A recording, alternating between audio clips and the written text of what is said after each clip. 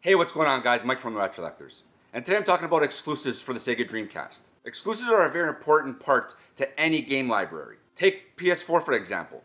The exclusives on that console alone help it win the console manufacturing race for this current generation. Games like Infamous Second Son, The Last of Us, God of War, Spider-Man. All these games helped Sony take a stranglehold on the much lackluster Xbox brand. Exclusives do have the ability to gather one community or one set amount of people to a console. And with PlayStation 4 grabbing the most amount of attention, that's why it's winning the console race this generation. But the Sega Dreamcast also had its list of exclusives. And today I'm going to run through at least 5 games that never made it on any other console, much like the Xbox, the PlayStation 2, or the GameCube. Draconus Cult of the Wyrm is a game that's done fairly well. Graphics don't hold up by today's standards, but it does serve a purpose in the gameplay. Developed by Treyarch and released June 22nd, 2000, Draconus is a hack and slash action RPG with the ability to choose one of 2 playable characters.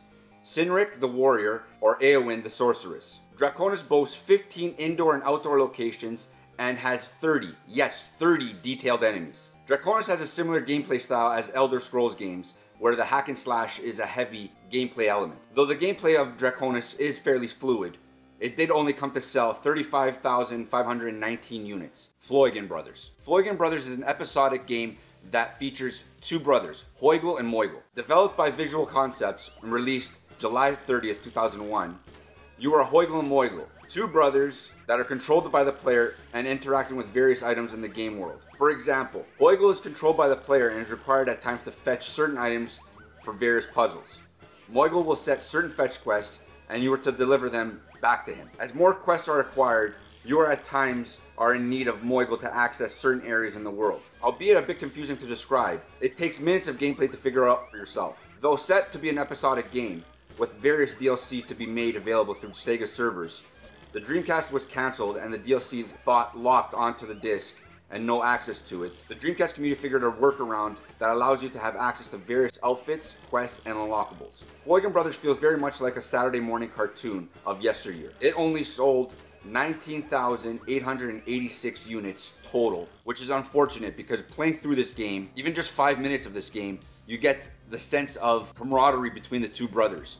It is set in such a comedic way that it's unbelievable that the Dreamcast was able to put like a Saturday morning cartoon on disc and you're playing through it, and it's like I said, the comedic elements alone make this game a sleeper pick, and it's unfortunate that not many gamers are gonna actually play it, and unfortunate that no other console actually picked up the rights to it. If you haven't had the opportunity to play Floigan Bros, give yourself the opportunity to play it. If you have a Dreamcast, do it. This is a game that does deserve its time in the light. 4-Wheel Thunder. Developed by Callisto Entertainment, released May 4th, 2000. 4-Wheel Thunder is an arcade racer that many arcade goers came to love.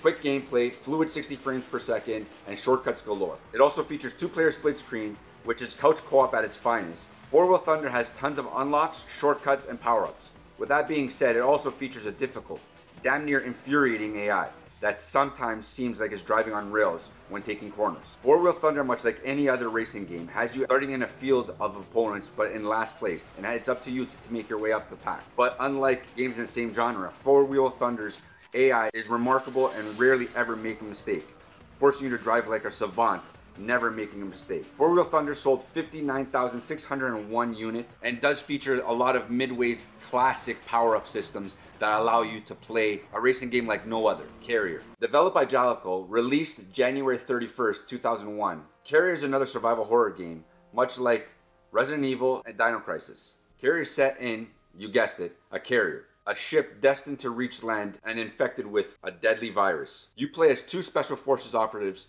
Jack Ingalls and Jessifer Manning. Jessifer is available through gameplay progression. Graphically, Carrier isn't a horrible looking game and features decent sprite work. Carrier also has a decent feature which allows you to have access to a scope earlier on in the game, and that allows you to scan NPCs to see if they are infected with the killer virus. While scanning, it shows a safe zone or danger and allows you to deal with the enemy at hand. It also does feature a marking system where you can target specific areas of the enemy. Tentacles, legs, arms, whatever. And allows you to take aim at these specific things a little bit clunkily, but it does still feature a good control scheme. Though a late release, Kaye did manage to sell 67,003 units on a dying system. Coasterworks. Developed by Zycat Interactive, released December 10th, 2000. Coasterworks is a single-player simulator that allows the player to build an epic roller coaster. Coasterworks features the ability to view your coaster from various angles and has 3D coaster models that you could play through and see the outcome of the ride that you built. Coasterworks sold 37,848 units, and for a simulator game, that's a pretty decent amount for a system that was only around for 2 years. The Sega Dreamcast features so many great games that were exclusive for the console. Games like Floigan Bros, which felt like a Saturday morning cartoon, like I said earlier in the video. It was a sleeper hit that nobody ever played, and it's unfortunate. I'm going to be making more of these types of videos so that we can all discover for ourselves great exclusives that the Sega Dreamcast had and people never really played. Please like, comment, subscribe. Let me know what you guys think. Feel free to drop a comment down below if you played any of these games. Thanks, guys.